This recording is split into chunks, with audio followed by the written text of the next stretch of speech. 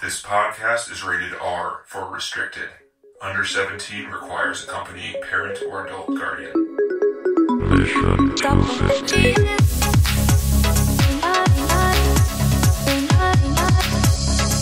Guys, guess what we just did? What did we do? We watched yet another movie, but this one is a milestone. We watched 225. It's the name of the podcast. I should be able to do this math. Yeah, it's okay. 225 movies Might explain from things. the top 250 best movies of all time list. I That's think right. this is the 325th. Could be the 6th. I don't know how to do. Could be the 4th. This is the 25th. I mean, best we don't movie know of all what we're time. doing Hey, here. we threw like we threw a keep couple saying numbers in. if you want. I know. Yeah. We still never Yeah. watched the Batman, the second Christopher Nolan Batman film. Yeah, But we jumped ahead and watched the 2 Star Wars movies that are still above us. I So know. it's kind of balancing it out there. That's fair. Yep. And I'm going to recommend that we skip next week's movie for a while because of reasons we can get into later. All right. But Let's this talk week about we're it. watching- Well, hold on. It's a What Christmas movie, and was it's next? the beginning of Jesus. spring. It doesn't really seem well, then appropriate. No, thanks. Yeah. Yeah. So, 25th best movie of all time. The Usual Suspects, released in 1996. This movie, John, we should probably have gotten your little movement tracker because this movie has been dropping for reasons that we can get into. I'm sure we Yeah. can. I don't think it has anything to do with the movie itself, Yeah. but the people Well, surrounding it might. the movie. It might. Aw. Yeah.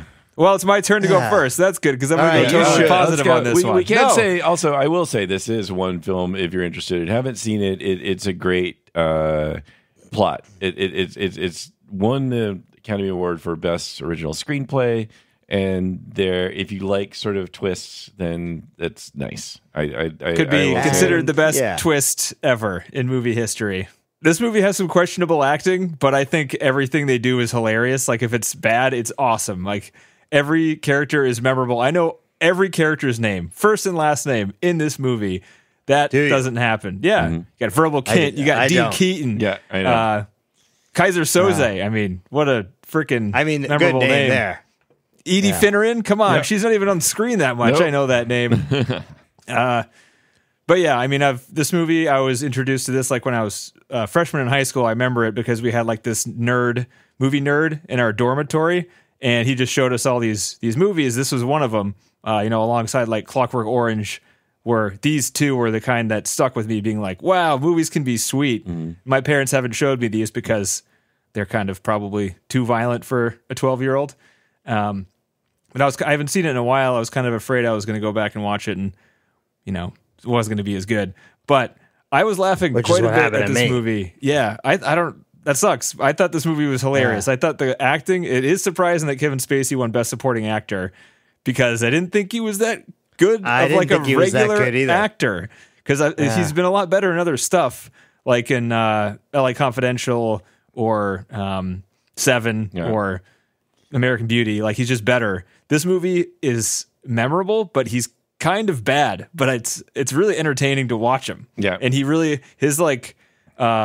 his narration about the story and the characters is like very highly entertaining. There isn't like a second of this movie where I'm just like bored or not caring about what's going on. Like it moves at a really brisk pace, and it's always like interesting. Like I know what's going to happen at the end, but it's still fun to watch all these characters who I like all of them, even though they're like murderers. Right. They still come across as like and they're all doomed. Guys to hang out with. Yeah, Right. I mean, they're all going to die. Yeah, if you've watched it before. Did you seen this Spoilers. before, TC? I had, when I was much younger. No, that's why this is. Sorry, I always kick him in the spoiler things. We don't always do it justice. This is one of those films. Yeah, true. But spoilers, I guess. This movie's old. I don't know. Yeah, Do you need spoilers for movies that I don't think you this need old? spoilers for movies that have been out 30 for years old. 20 years. Yeah. But good call. Can't be too safe, I guess, these days. Who knows? That's true. But I mean, even seeing it coming, it's kind of dumb. Like there's only, there's probably 4 or 5 things that he says that actually they show you. Like all the editing towards the end is really good because the first time you watch it, you're assuming that every single thing on the board he's using to lie to this guy. Right. But really, it's just the bullshit story he didn't need to tell about the barbershop quartet. Right. The picture of the fat lady where he says Orca fat, also not necessary for the plot. He steals the name Redfoot, which who cares? Right. He steals the Right. coffee cup, Kobayashi, also doesn't matter. And then was there anything else even? I don't know. It like was 4 tiny writing. things. I didn't. Maybe there's more that we just yeah, didn't I wasn't see. really. Yeah. I wasn't really tracking by that part. As a younger person, I totally fell for it. I wasn't like tracking how much, like what number and what they were. It kind of really gets across, at least in the first viewing, that he's just lying to him the entire time, and you don't know at all what part of the story is true. And the fact, I mean, there's a lot of, I kind of want to go through the plot to see what his motivations are, because I can't fully wrap my head around why, at the very least, he would talk to this guy at all. Like, why is he talking to Agent Kulian? I don't know. It doesn't make any sense, because spoilers, he's Kaiser Soze, and he's just like risking getting caught. Is he? Or I mean, he was. He almost got caught. Yeah, he's in the freaking place for like half an hour longer because he didn't do a good job at killing everybody on the boat. There was a freaking witness there that knew who he looked like. At least for a while, it made it look like he was trying to make it look as though Dean Keaton, like that was his purpose. His purpose was to be there, to be reluctant, and to set up Dean Keaton for the whole thing.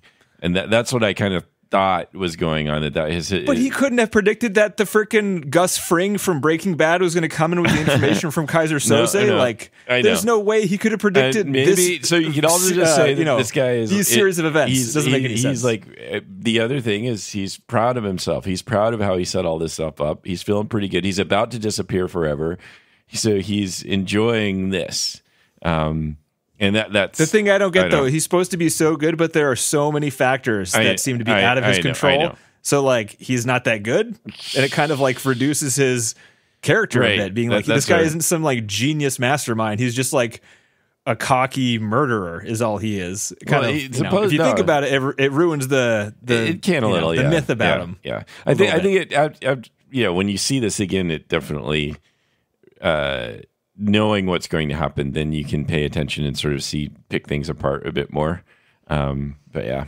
But what I did this time too is I turned the subtitles on, and I realized that I had been missing quite a bit of dialogue and watching this just on VHS. Yeah. Dude, I can't understand like Fenster. Well, can't understand Fenster, fucking words. That's by design, though. Benicio del Toro makes friggin' no sense. That was one of my favorite lines. Now I had no idea what it was, but he was just like, he's a peerless, psycho, fucked up butcher. You're like, oh, that's what he's saying. He's talking about Kaiser Soze. I thought he was just mumbling to himself. But he said specifically that he thought his character was boring, so he did this to make his character more interesting, which is totally true because his character didn't have too much else to do. So it was actually a brilliant turn on his part to decide, okay, well, I'm just going to mumble and no one's going to understand. I couldn't tell if he was like, slow or if he was. No, he wasn't, because Kevin Spacey told you during the little character introductions that he's a very smart man. So you got to listen to Kevin Spacey when he tells you, right? Very important. Anyway. I don't know. Yeah. No, I wasn't paying attention that closely. I had a hard time with this one. Oh, it sucks. I just didn't remember it being so bad. Bad how? Like everybody being just bad. Bad at acting? Like Baldwin is just miserable. But he's entertaining. Holy shit. Oh, but he's so awful. He's entertaining, thinking he's like the leading sexy guy. I'm with you, though, Denny, that I really didn't find Kevin Spacey that great. I think I had an because image he was of him my from friend. Shut up, Kevin. God, that was Shut up, Kevin. Another take, please. Come on, let's do it. I know. There's got to be more. I don't know. I had a hard time paying attention. It was just not. It just was so over the top stupid. And a lot of it was contrived. Like, it just happens to say the name that just happens to bring the detective who just happens. Right? Like nothing, no decisions are being made. And then they, have exposition for almost 4 or 5 minutes sometimes with some of the characters. And you're just like, I don't care about this anymore. And when I was younger, I remember Danny thinking, this is awesome. Yep. So I was actually kind of excited to watch it again because I'm thinking to myself, man, I actually really remember liking this one. And I think at the end, when it wrapped up, I was like, that's why I liked this one, because the ending is friggin' awesome. Yep. It's one of the better endings in a movie that I've ever seen. Well, the problem was that I had to watch the whole thing first. So I just remember feeling like, but I just wasted so much time with it. So that was a little upsetting because I do remember enjoying it when I was a kid. And, I will give the credit of the ending because it absolutely deserves it. I mean, it's almost like one of those situations where it seems like you wrote it and that's where it started when you were starting the writing process. That's funny because that's great idea for the ending. The complete opposite of what happened in this movie. Wow. Yeah. Really? Yeah. That's They awesome. started with the poster. Literally, this movie came from an idea to have a lineup of 5 guys, and they created the poster before they wrote anything down on paper. Cool. That's awesome. It's bizarre. Okay, now the story is better than the movie. So, Yeah. I don't know. I don't think I would watch this one again. Put it that way. This movie is it's weird because it's kind of it's so weirdly on the fence of like great, fantastic, bad movie, and also kind of really, really good movie, but like flawed in a lot of ways. Because like I thought the music was awesome, and I was like, damn, they don't really make movies like this anymore because the music went so well with the edit, and that's because the editor and the composer, same fucking person. Genius. Wow, and there's so many moments where doesn't like, usually work right. out. The score Right. is Put it that really, really way. good. I agree. I was the score noticing and the that. way it goes with the edit is so good, and like even especially at the end with that cut to back to Verbal Kint when he's like he's gone, and then the music goes and then continues on. You're like, fuck yeah, that's so good. Yeah. No, It's I will say perfect. that was great. And, there's lots of talent in this one, but I thought the cinematography was awesome throughout. It was Baldwin, interesting man. all the time. The music, like even before that, was just by itself great. There's like wood blocks and like strumming and some like ambient tension music, which is pretty simple, but it seems unique in some way. Like you don't hear a lot of like wood block being used for tension very much, and it works really If it's well. not like a kung fu movie.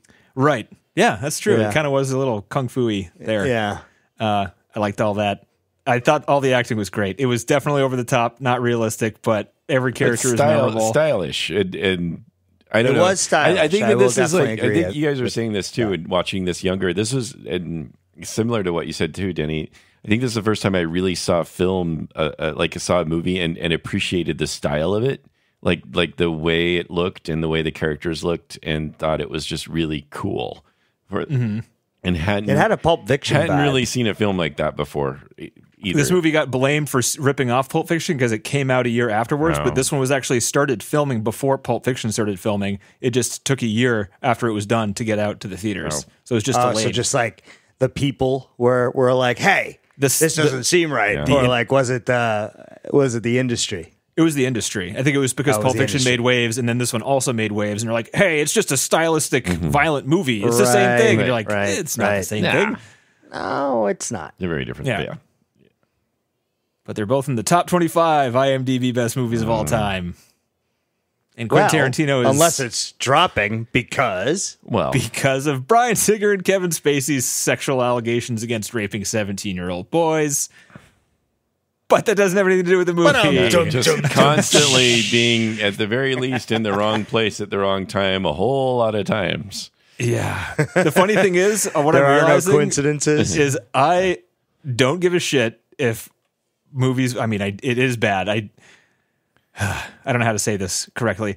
I'm annoyed by Woody Allen is what I'm realizing. It's not that I think what he did was bad. It's that You I'm hated annoyed him by his all character along. in You just Annie Hall. don't like Woody You Allen. just That's needed mostly an what it excuse. is. This is you Yeah, had latent Woody Because Allen if it's hate. not Woody Allen, you don't seem If to I'm get watching outraged Kevin as Spacey much. in American Beauty and Usual Suspects, and I'm not pissed the entire time, there's You're not something even different. thinking about Oh my how God. disgusting he might have been. I Right. hate you so much for that, Denny. Because I'm sorry, I'm just telling the truth. I had such a painful time when we did the Woody Allen stuff because I like those films, and I totally had to come around to seeing how bad it is.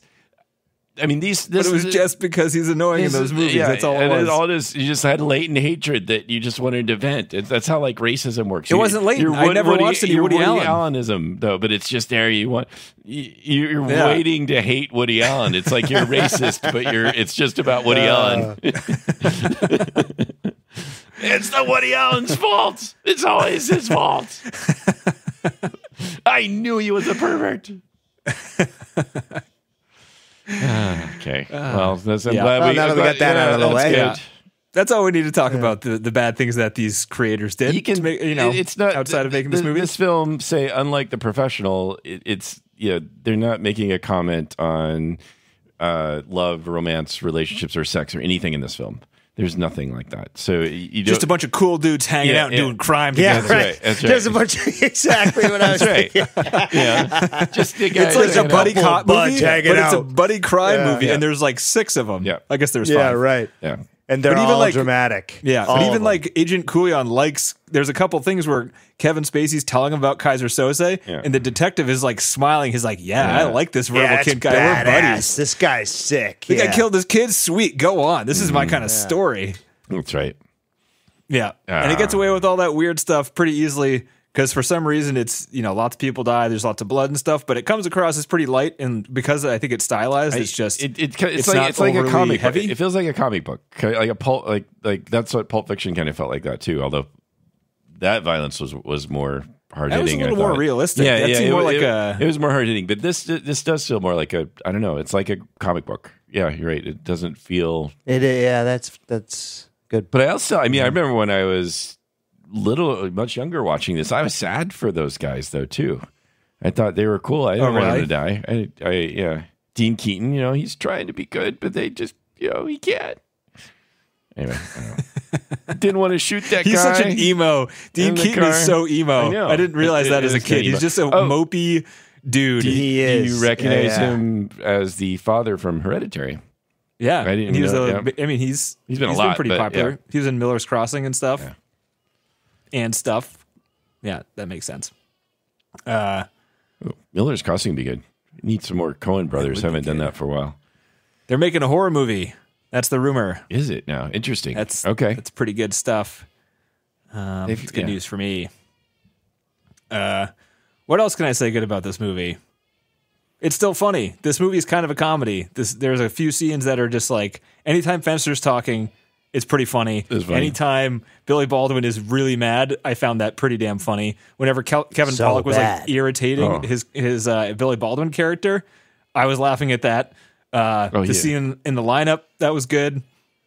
Yep. Like, there's just a lot of scenes that were pretty Good pretty character damn actors. Otherwise, Baldwin's so like he.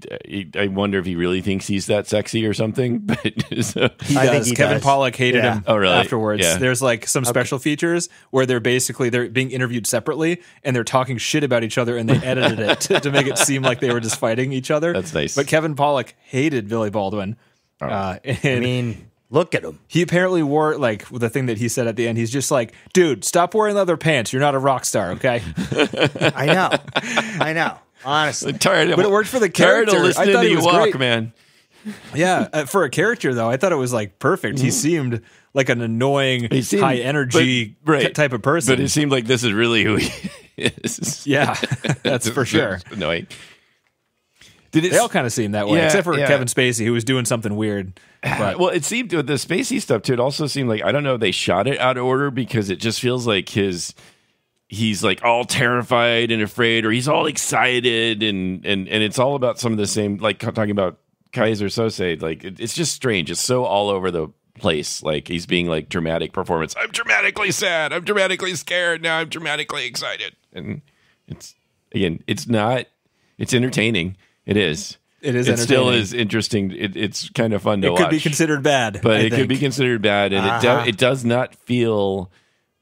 It feels like out of sequence. fits. It's confusing. It's like if you Oh, that's the watch opposite it, of what John's saying. Yeah, I know, right? Here we go exactly. again with the opposites. It does not fit. Exactly, but Exactly. not I that. think it fits. I I think think yeah. I mean, the bad acting fits in the movie. I think I it guess works so, pretty well. right? In that he's I don't know, but it's a bit strange. Yeah.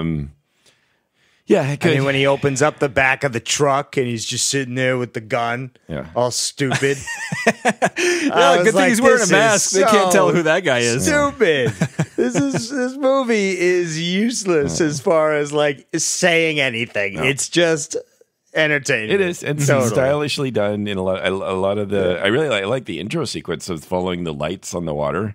Was it great? Did you notice that was repeated? Oh no! They One of the looped it? commentary tracks, they looped the. They didn't have enough footage to keep panning it. So that Oh, was I didn't looped. notice. No, Yeah. they all look the Blended same. pretty well. So I wanted to see if we could quickly run down what happens in the plot, what we're told, and then try to see what actually happened and why the fuck Kaiser Soze don't know. slash I mean- Verbal Kint I guess you're going to say you don't think it matters, but I want to go through because I think exactly it's made. Yeah, because you always do. But we're going to ignore you and just continue on. Right. So what otherwise this? Yeah. And, noted. This movie is watched over and over again, right? And there is like people By like who? the twist because I don't know, it's still on the list, right? Well, somebody's got to be watching It's a really it. fun. yeah. The twist is a really fun double punch where you get like you get a reveal that it's Keaton, thinking that it's Keaton, and the movie builds to make you think that that's what's happening, and showing the sequences like oh, now we know what really happened there, and isn't that interesting that it was Keaton that masterminded the whole thing. But it was also the intent of the script to get people to go watch it again and again because they wanted people to, now that they knew one of the main characters was Kaiser Soze, to watch it again and see how that played out. Yeah, sure. And not only was it intent, but that's how it played out because lots of people watched this when it was coming out in theaters. They went and saw it repeated times because it's fun. And you want to, it's like a different experience watching it, knowing what happens at the end. So that's why people watch it again. So it was made to live up to scrutiny of trying to figure out like what a motivation would be, right? It's something they thought about. Right. And whether or not it actually exists. The movie's confusing enough where even watching it for probably, I don't know, I've watched this over 5 times. It's been a while, but I used to watch it a bunch when I was like an early teenager.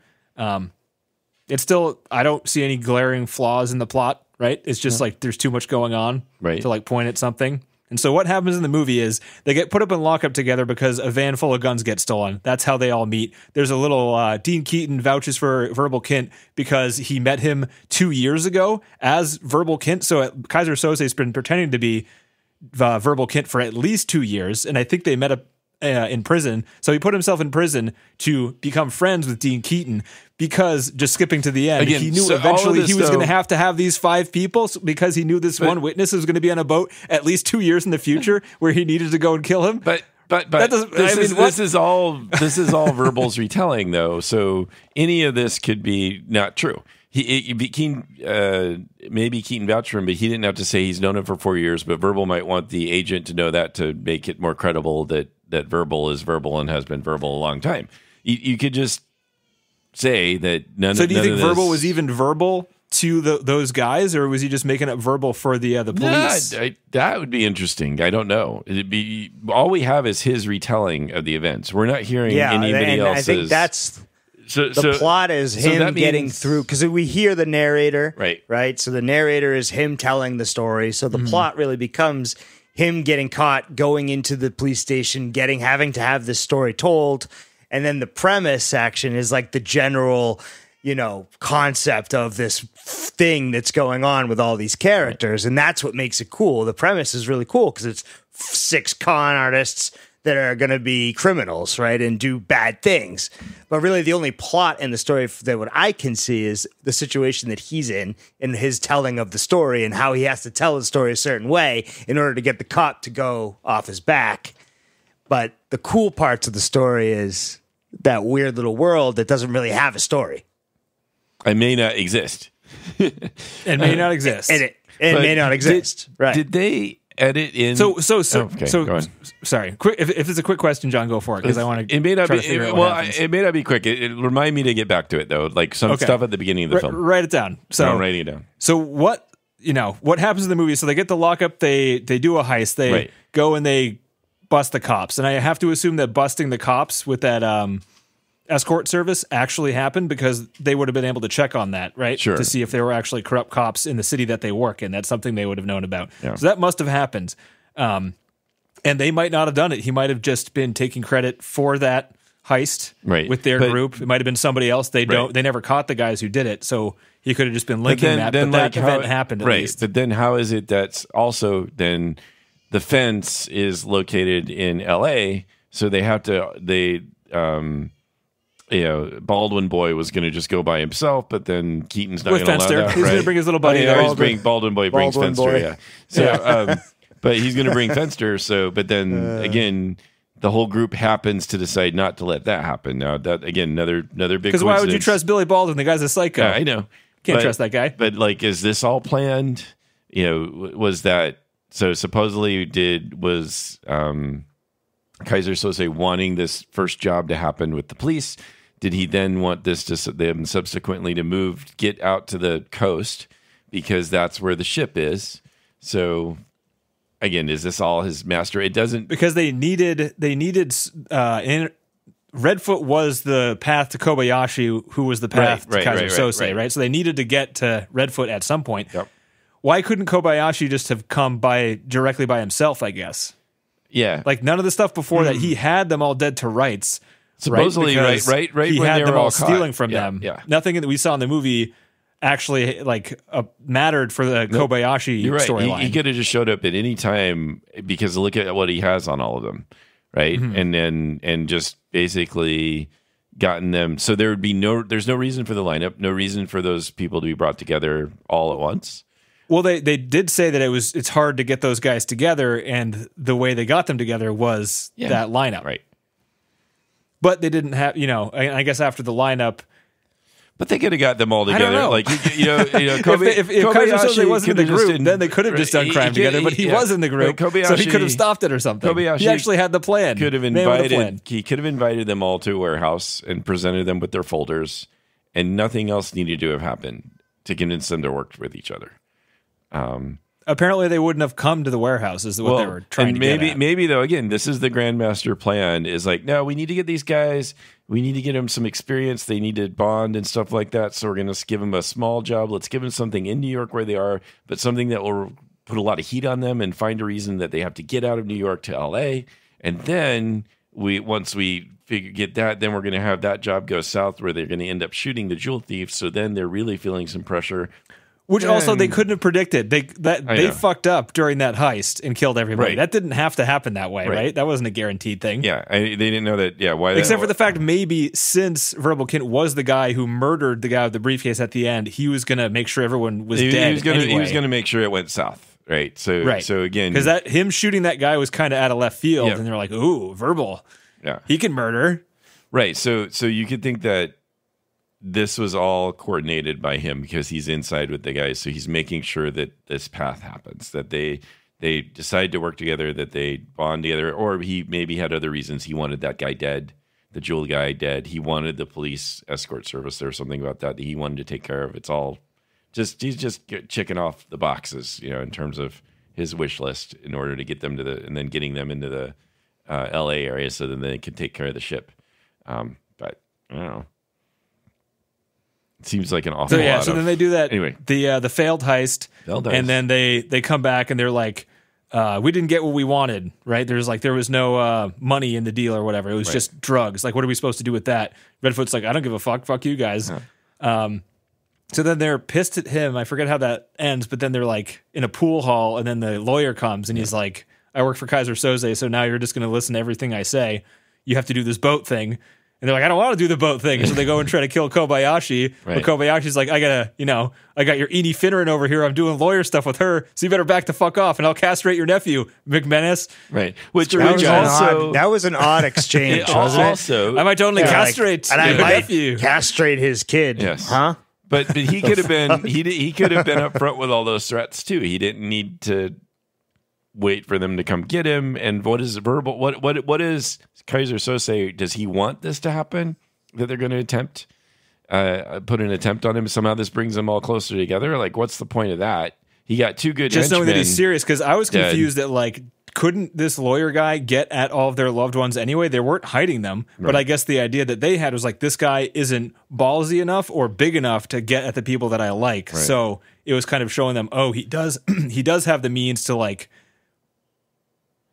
get my loved ones to travel. I mean, he didn't even need to bring her over there. He's like, I know where your girlfriend lives. I'll kill her. Right. As opposed to working with her as a lawyer. Right. Yeah. It seemed, but also so Kaiser Sose wanted the two bodyguards are dead that were Kobayashi's bodyguard. They're killed. There's a mess in the elevator. There's, it's quite a mess in the elevator. Kaiser Sose wanted all that to happen. You assume that this was all part of the plan, or maybe some parts of it he doesn't control. He's like, he adapted. He's like, well, they're going to try to kill you, lawyer guy, but I'm there. I'll make sure they don't actually kill you. I'll let you know what their plan is, and we'll figure it out. Yeah, you got Bobby and Bobby. They're going to die probably, but that's okay. We don't like them. Two shittiest guys. They're about to get demoted. That's right. Put them on the elevator. Right. It's going to be a mess. Yeah, exactly. These are the guys we don't like anyway. Let's put them there. But yeah. Wouldn't give that scene away for anything, though. I love that when the lights go out and like it flashes for a second. It's just like one of the guys looking to the side. No. Very memorable stuff. So then they go and do the boat heist, and there's no coke, and everybody dies because Kaiser Soze gets rid of his limp and murders all of his co-workers there because he just wanted to kill the one guy. That's all he wanted, and he wanted to kill all of his little friends to, cover his tracks because his main goal in the movie was to kill one guy that saw him. But at the same time, he left another guy that saw him, and that guy, drew a picture of him because he didn't kill all the people on the boat. That's right. I don't know. When you whittling it down this simply, I don't know why you like it. Well, the thing is, so now that John says that like maybe none of this happened, maybe though I kind of like this too because it pans over a bunch of different crime stories. Maybe everything is false. Maybe they just met at the lineup because I assume they have a record of all 5 of those guys going into the lineup. Maybe they just met at the lineup and Verbal Kint. Well, if they had Verbal Kint in the lineup, the police had to have had an alternate. Like he must have had a social security number. This Verbal Kint, he must have been like on the grid. Yeah, right. How long has he been this Verbal Kint? Because he's in the system. Just faked his, Kaiser Soze can do anything, or he's got a fake. So what was the point of Kaiser Soze becoming Verbal Kint? Was it to eventually, when there's a witness, that he'll have a throwaway persona that he can get away because he's going to get caught? Yeah. Why not just kill the guy and run away? Why plan on getting caught by the cops and spending years building this fake persona of a guy with palsy? Right. Like what? Now I'm starting to regret ever trying to question it. I told you. I got there. I just needed to get there, John. That's all. Right. Now I got there. Okay, Okay, gotcha. Yeah. It's stupid. Okay, No, good. but it's still it's okay. movie. It's still entertaining. It's fun. It's very entertaining. It's an entertaining movie that doesn't need to be dissected. But it's simple enough where you can follow it on the first watch and have fun with the ending, and not even after rewatching it, it still isn't so dumb that you can't just spend 10 minutes breaking it apart to realize it is. But it takes that long, and most people won't do that. Yep. And that's great. Yeah. Sure. Yeah. All right. You guys want some trivia? Wait, so 2 things about the beginning of the film. Oh, here. Sorry. Yeah. One, go back. I did not know, and I'm pretty sure this is what happened, is he pees on the gasoline fire and puts it out. Right. Yeah, it shows him shaking it afterwards. Really weird. It's like, if you think about it. Why is that weird? I don't know. Do you ever pee on a gasoline fire and like from like he's one stair flight to a stair flight full? It's Kaiser Soze, Well, John. you're saying that It's Kaiser Soze. he couldn't hit the bullseye. Is that what you're saying? It's Kaiser fucking Soze. Come on. Okay, fine. The guy's Get got piss on a masterful dime control. from 5 flights of stairs away. That man. That guy's got a huge bladder. That's right. You know? Anyway, it was not a stylish thing to do. But I never noticed that that's what happened. Like I'd seen it a couple of times, I think, and I never really put that together that's what was going on in the beginning. Did they don't know how you missed it. It's like the first 2 minutes of the movie, and it's strange. pretty obvious. I know, but it's just weird. It just doesn't fit the rest of the style of the film, I didn't think, I guess. But did they? Yeah, it does. Yeah, really? it totally Does does. it? Yeah, I think it totally does. does. It's as outlandish I thought as Kaiser Baldwin Soze being seems like in the a real movie. You know? stylish guy, like Baldwin or somebody peeing on the gasoline fire. Did you see his haircut when he killed his family? He's not a stylish guy. You're right. Yeah. Okay. He's like Fabio. He's like some kind of like romantic novel cover guy. So did they like add in the narration and everything after on the beginning? Because it really feels like it's very strange the way it sets it up. Because you get narration before you know that Verbal is there talking, where Verbal's at, where the narration's coming from. It almost seems like they put it in afterwards. It starts with it shows him in the deposition room for like 2 seconds. Does it? It's a weird shot, but it's like he's brightly lit and it seems very 80-yard, but he is being interviewed by like the people that give him immunity. It's right in the beginning. I must have missed it during the beginning because I missed that first shot and was confused for a bit about who was talking. Yeah. So, it's not a great shot. Yeah. It's very, very washed out lit. Like they overlight him, but I think they were going for like an interrogation room vibe for it. But anyway, yeah. Also, and the ADR is not great because what they did in this movie is sometimes the footage take was good and the audio was bad and vice versa. So they would mix and match the video and the audio, and the actors were pretty good at doing things like exactly the same way. So for the most part, it lines up really good. Yeah. Yeah. That one was just an example of it not necessarily The one that lining up. didn't necessarily work. Yeah. You can't really tell otherwise. No, I mean, good. I wasn't, I remember that moment and I remember being like, that was off, but then moved right along. Yeah. It wasn't that egregious. Someone was sleeping this day. Yeah. This weird set that they built for this 2-second long shot. I'll accept it and move on. That's fine. Any other questions there, John? Chaz giving a performance very similar to another favorite actor. Let's see if we can. Our favorite actor? One of ours. Buffalo? Yeah, he's very Buffaloian, it seemed.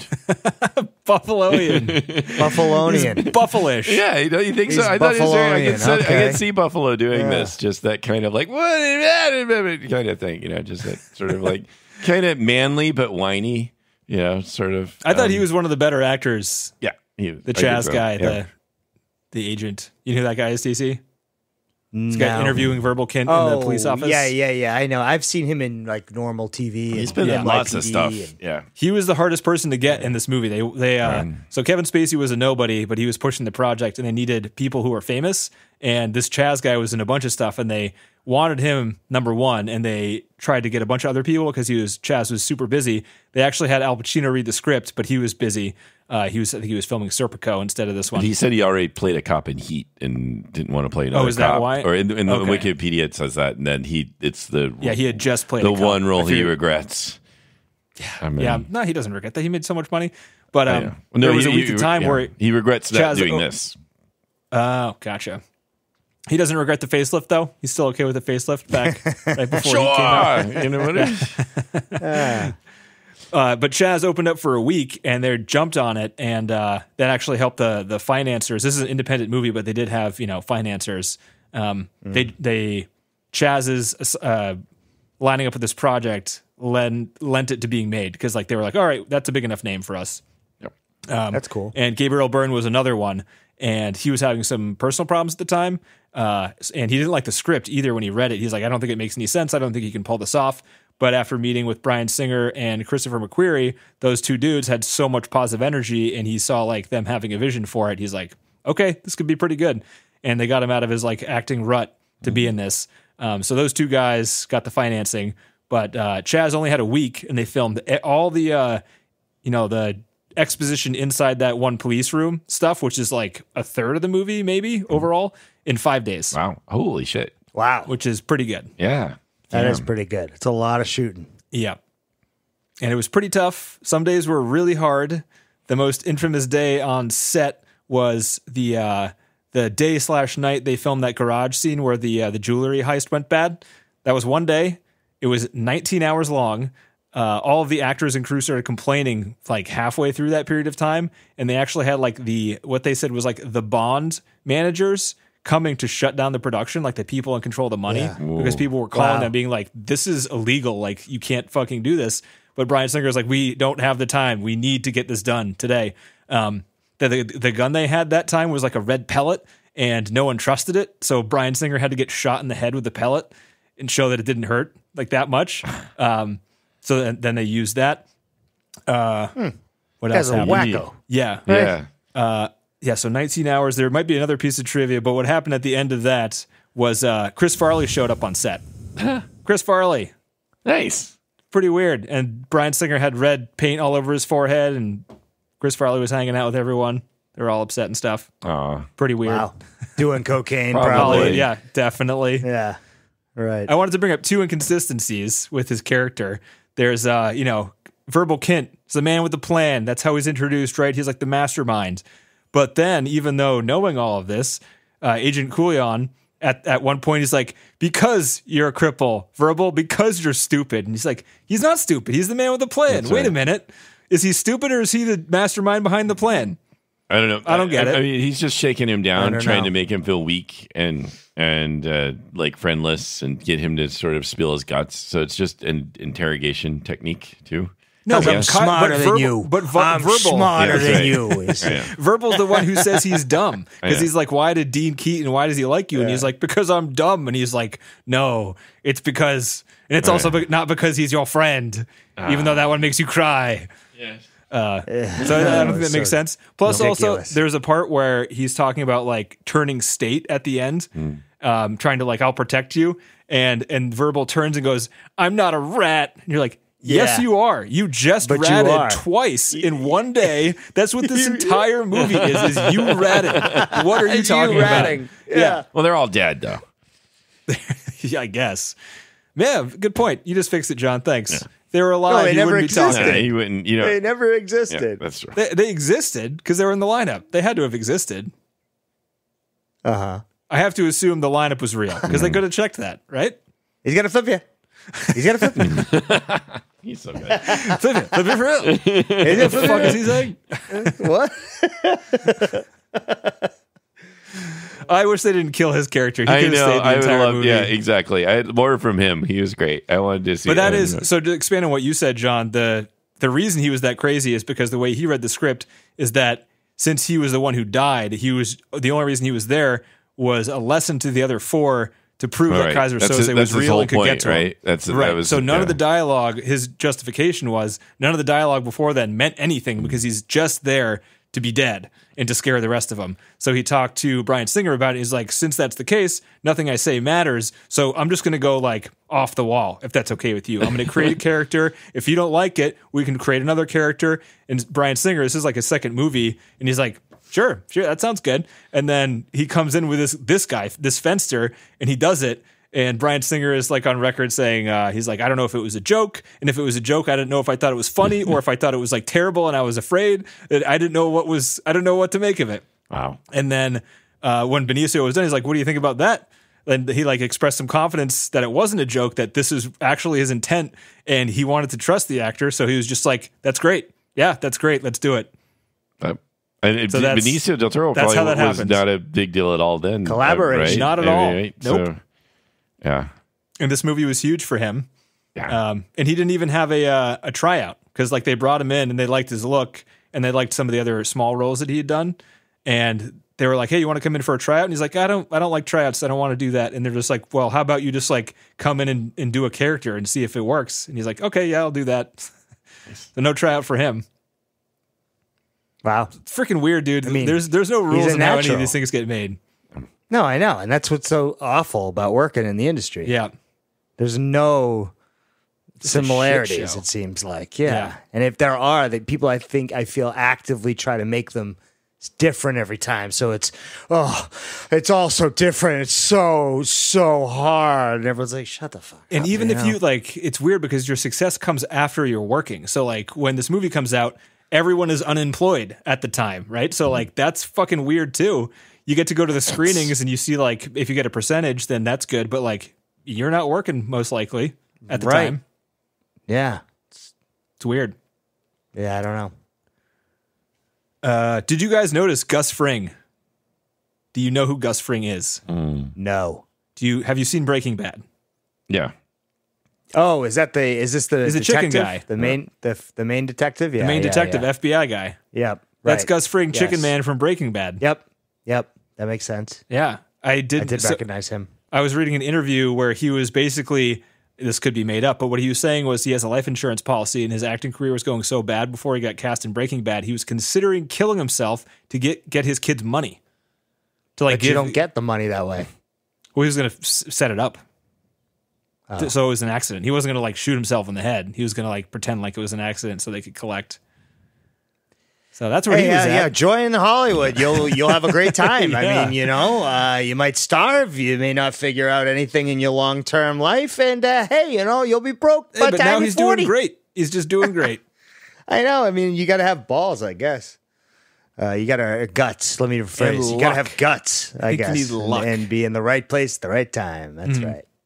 And also be somewhat attractive, have some charisma. I mean, there's a lot that goes to it. You Yep. know, like being born for some people. Not having any verbal tics, not stuttering ever, not saying not doing any of that stuff that most people do. You need to be able to just say the words, say them slow enough where people can understand them, but not too slow or they're bored.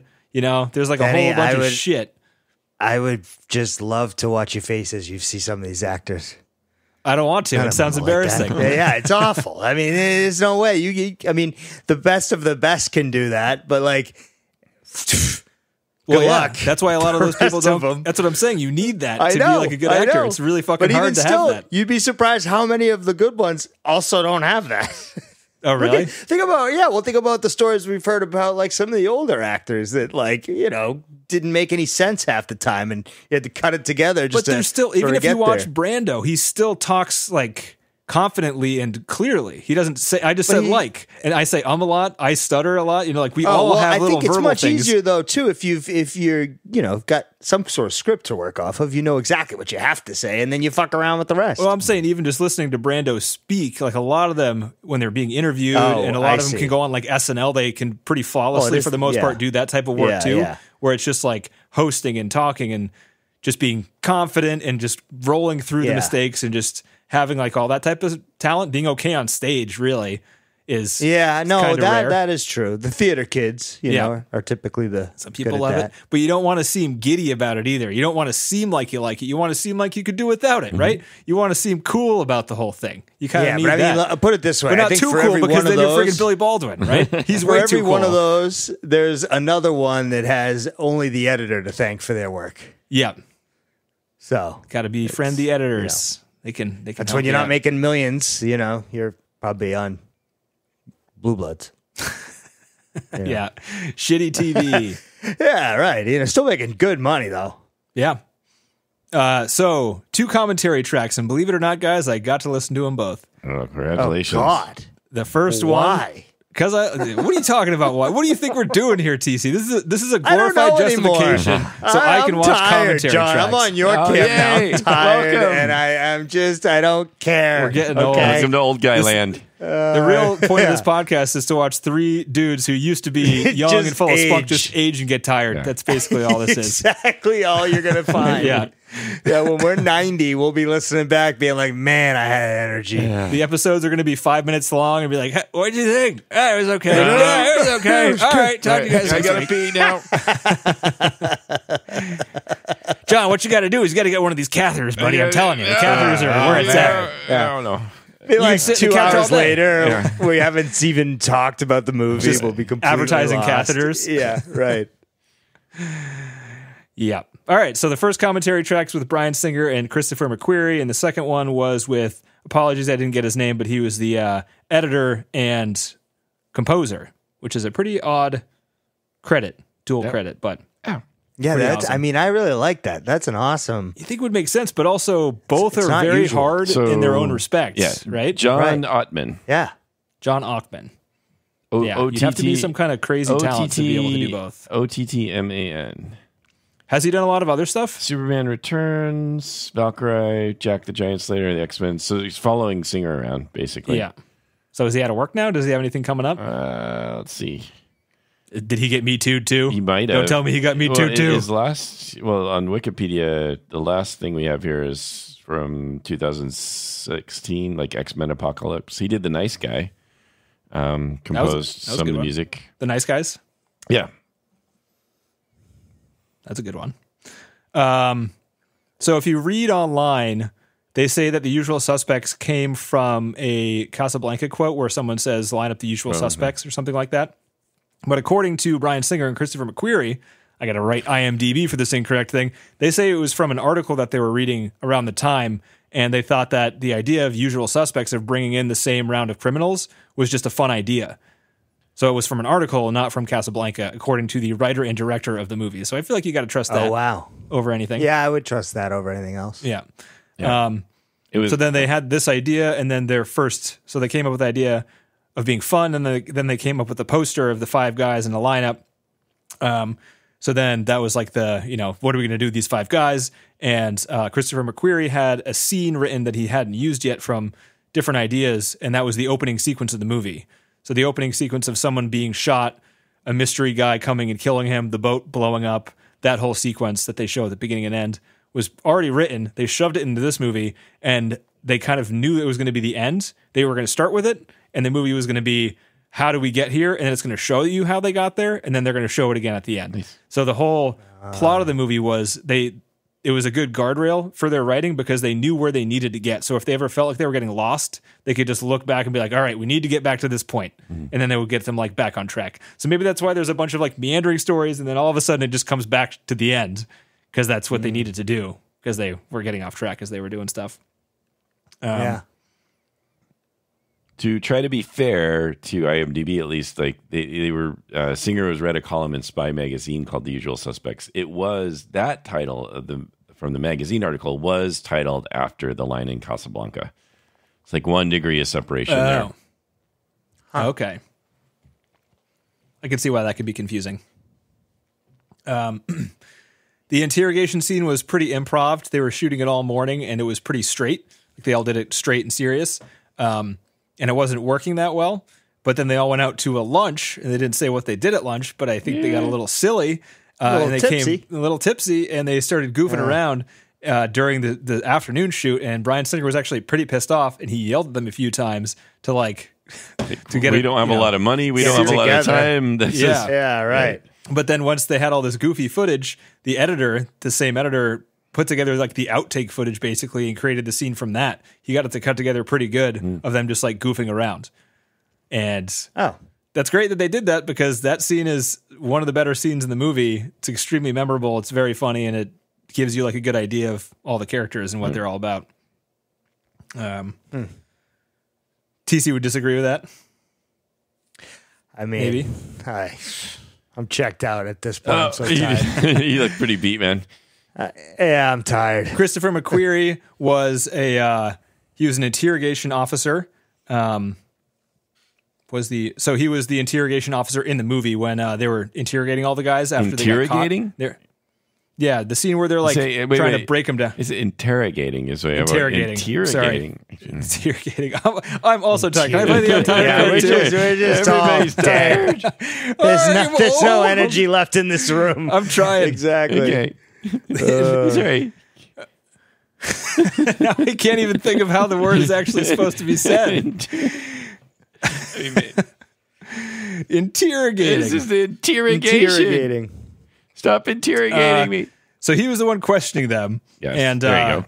He had trouble with Benicio del Toro's and Kevin Pollak's improv because they were both improving so much. I don't know why I wrote that down because I got nothing else besides that. Okay.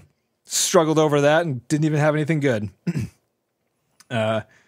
Nobody could understand Benicio on set after a few days of him talking like that. A bunch of the actors were like, we don't understand what he's saying. And they got direction from Bryan saying, it's fine, roll with it. If you don't understand it, your character doesn't understand it, and then you can react as if they don't understand it. So everyone was on board with that. Cinematographer was the one that suggested keeping the blinds open in that main interior, or I guess it's the interview room with. Yes. Yeah. Let's just never say the word again. It's off the list now. I don't know what it means. Just live brain losing words. But they kept the shades open, and they didn't write it that way because I thought it would be expensive and hard to coordinate with editing and all that stuff. But the cinematographer was like, I can do it.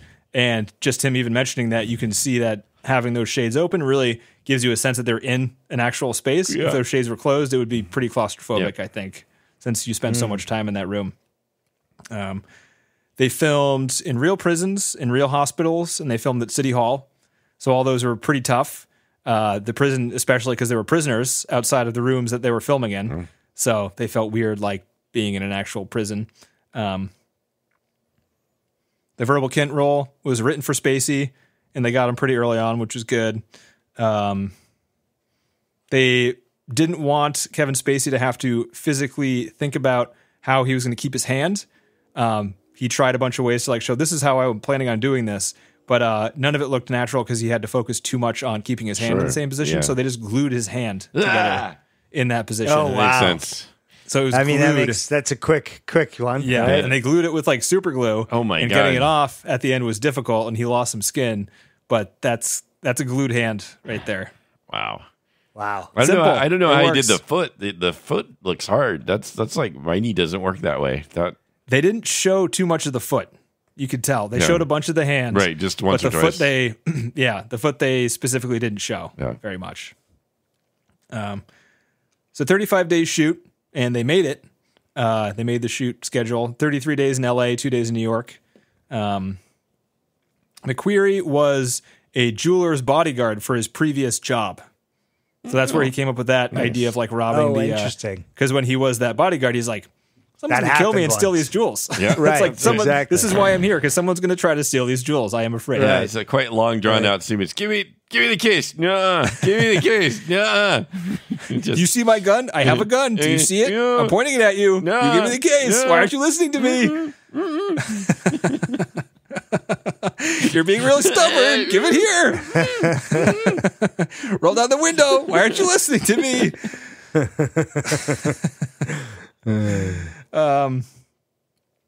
And also during that 19-hour garage heist scene, the location manager quit in the middle of it. Ooh. So not only were the financial people on their way to shut it down, the location manager quit. And then Chris Farley showed up. You know, I mean, it's It does just not that bad it's of a a day at the end. chaotic It was a set. party. Yeah. Put it that way. yeah.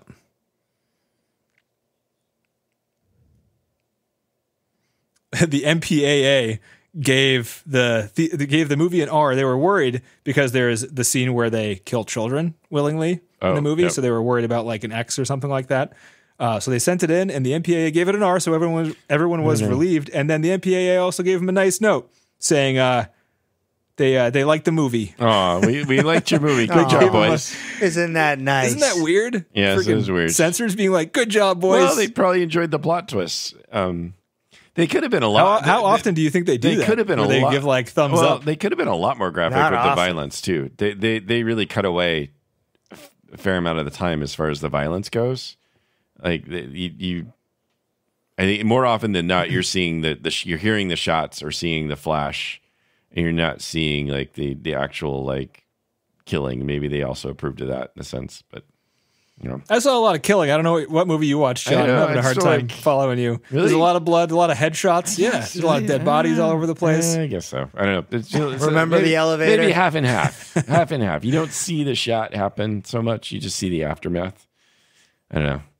I'm going to disagree. Oh, with you disagree? right Okay, here. fine. I just, like when Kaiser Sose, you just see the flashing of the gun when he shoots. Like you like go That's to true. exterior shots. There's like that happens like 3 or 4 times. There's That's like true. exterior shots. So they could have shown those, and they didn't. Maybe they just MPA. Okay. There's some machine. Okay, I agree with you now. Okay, I'm fine. switching my position. Thank you.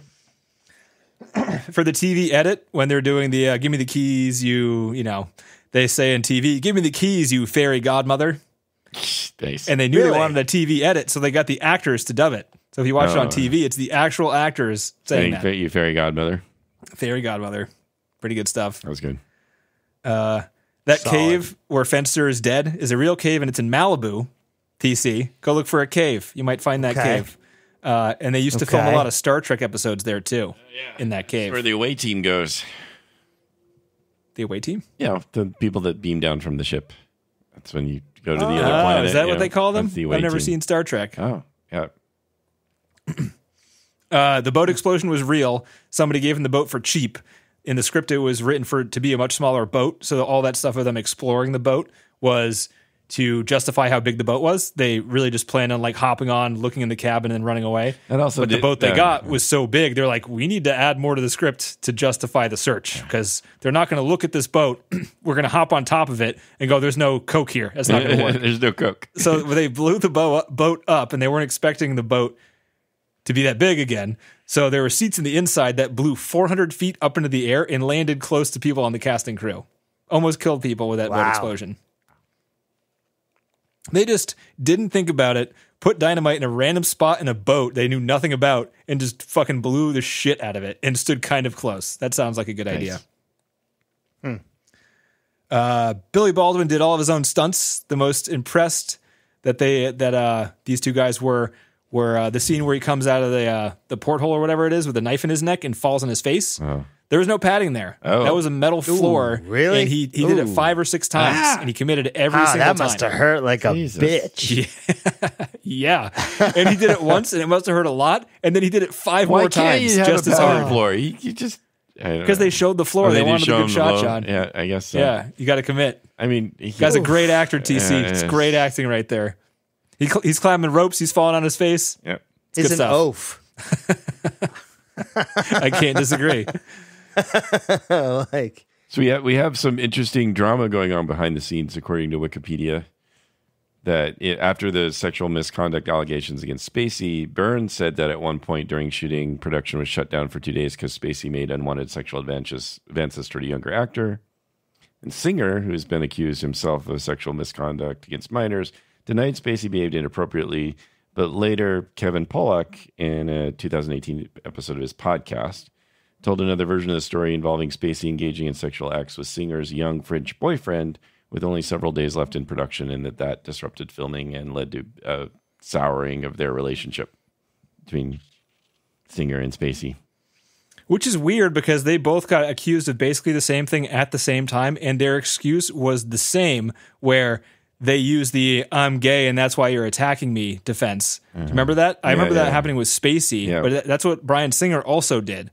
And the fact that he did that was it was the first domino to fall. So he was like getting nominated for awards that year it came out. And the fact that he was trying to hide behind being gay really pissed a lot of people off that were going to give him the awards. So it wasn't even the allegations that made him mad. It was the combination of that and him trying to defend himself by being gay. Right. You guys are being homophobic. That's why you're making these sorts of accusations. Yeah. And they're like, nope, you can be gay. That's fine. But you're a rapist. That's what we're pissed off about. Yeah. And the fact that you try to hide behind that because you think you're less accusable if you pull that card is fucked up. Right. And fuck you.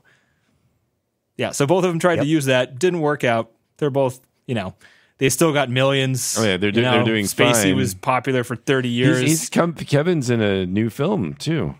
In Europe, right? I think it's in Europe. Is it all it's Europe? probably France. Yeah. TC's nodding. I can see it. TC's nodding. It's in France. Is it? I don't know. I'm ready to go to bed. Too bad, TC. Now you're in John's shoes. This is what it's like. Eat shit. Peter, I don't have too much more. Peter 5'8". Yeah. So you're saying names and numbers now, John? What's going on? That's the next. That's an odd title for a film, but it sounds like it's. Is it French. Bible Rebecca stuff? Rebecca De Mornay. Peter 5'8". Yeah.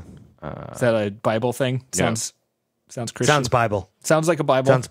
Sounds Bible-licious. That's the name of the movie. Bible-licious. Bible-licious. Starring Kevin Spacey. That's a good title. That's a good title. I'd watch that. That would get banned in this country. I'd watch that rather. I'd rather watch that. Yeah, Bible-licious. It's just weird. The "what time is it" line is. Did you guys have any thoughts about that? Kind of just a random thing to say before you're about to be killed. No. I don't even know if you know when I'm talking about it. Dean Keaton is shot. Oh yeah. Kaiser Soze standing over him, and he knows he's about to be killed, and his last words are, "What time is it?" And then he gets shot. No. The reason that's there is because in an earlier version of the script, they had a time bomb on the boat, and Dean Keaton wanted to know if the bomb was going to go off. Like, am I going to kill Kaiser Soze with the time of the bomb? And the whole thing is like they shot that and then they just removed it. But his look of disappointment afterward was like he gets the time and it's too far away from the bomb exploding, so he knows that Kaiser Soze has time to get away. Yeah. No, I just thought it was a random question, and he's sad he's going to die, sort of thing. Yeah. It kind of works, even though I guess it doesn't make sense, but I still kind of liked it. Yeah. It's like a random thing to be thinking before you're going to die. Lots of the rest of the film, but yeah. Right. It fits. It's bad and it works. Right.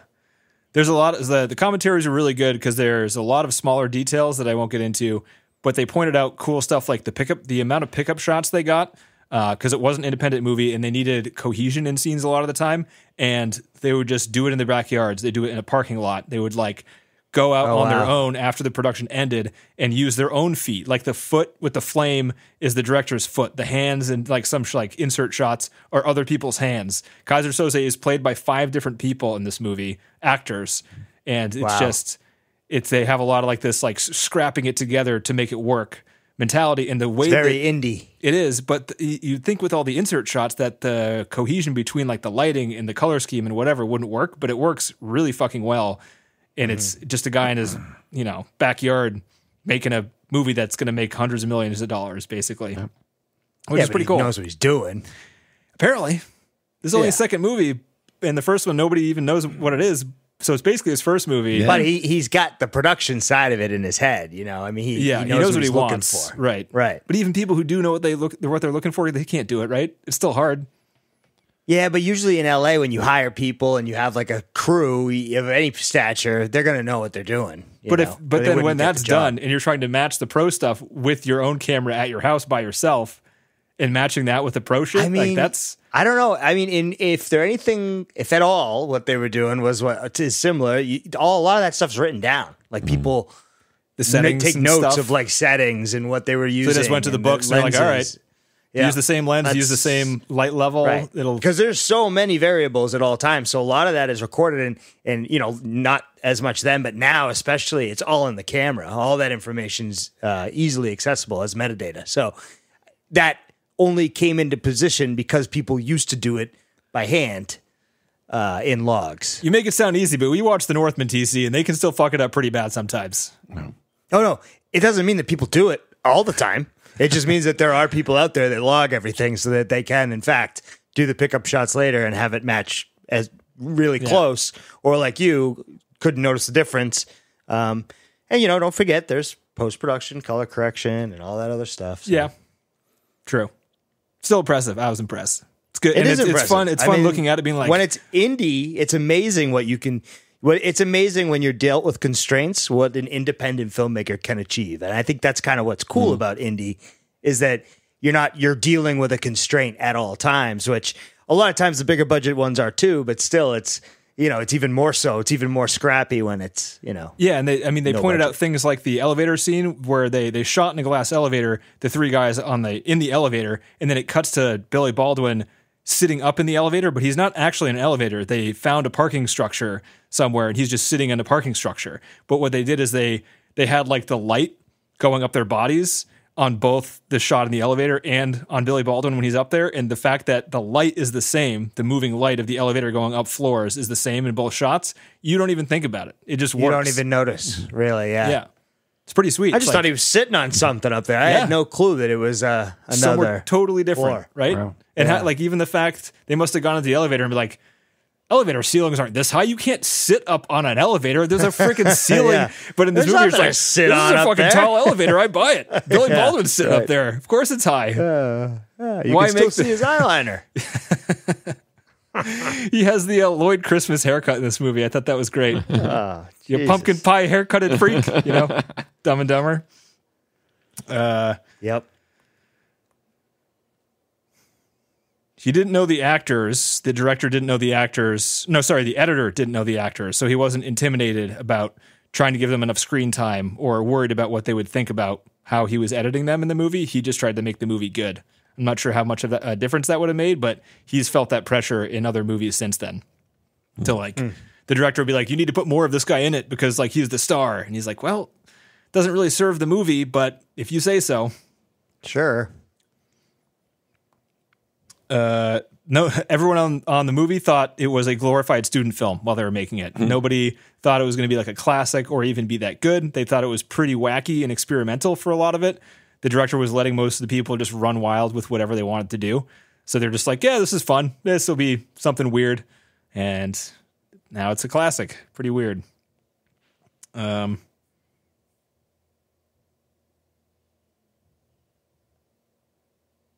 think that's it. That is it. Nice. Top 250. Tough to say. If you're 13 years old, yes. Yes. Right. Yeah, that's Totally perfect. If you True. haven't That's seen exactly it before, yes. Yes. Yes. But now, if you haven't seen the it before, question, sure. If you're 13, yes, exactly. I think the twist still holds up. I do If think you it hadn't seen does. this before, Yeah. you'll probably still be blown away by I the think twist. so. I agree. I will say again, it's one of the better endings of most I think films I've because seen. of that Yeah. and a lot of the style is it's yeah. It's And it's so damn entertaining. It is. It's so It's unique. fun to watch. It's They- unique. yeah. All right, we'll go Yeah. yes. What Yeah, the we're fuck? going yes. You gotta flip it. You gotta flip it. Flip it. All right. So next week, John had a good suggestion, and it's free streaming. A new movie called Late Night with the Devil. Oh yeah, let's do that. Okay. It's two directors. It's the Carnes siblings, Cameron and Colin. I don't know if it's Okay. brothers or sisters or both or whatever.